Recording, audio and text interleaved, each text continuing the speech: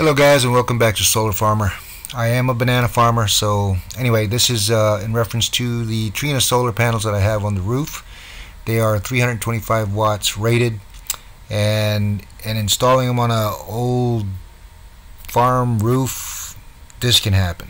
In any case, I wanted to get some LGs, but they were running around anywhere from $800 to $1,000 per panel, so I settled for these Trina Solar 325 watt solar panels. They're supposed to be like 84% efficient as far as, you know, what you get on the roof versus what you actually get on the ground.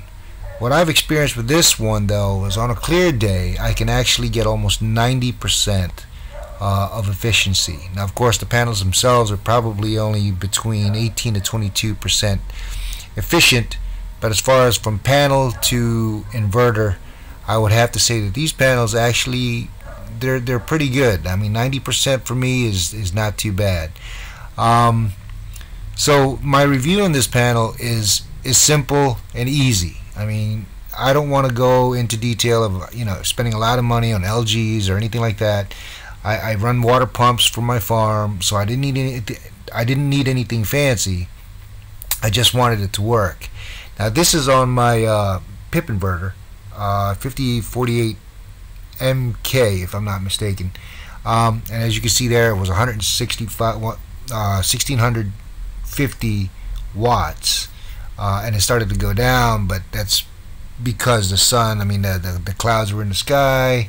As you'll see here, there was a lot of clouds that day that I was doing this experiment, but later on what you'll see is that the clouds clear up, and you'll see the panels actually performing at a better, a higher level. Here you'll see just the specs sheet on some of the Trina solar panels, and again, they're supposed to be 83-84% efficient as far as from panel to the inverter.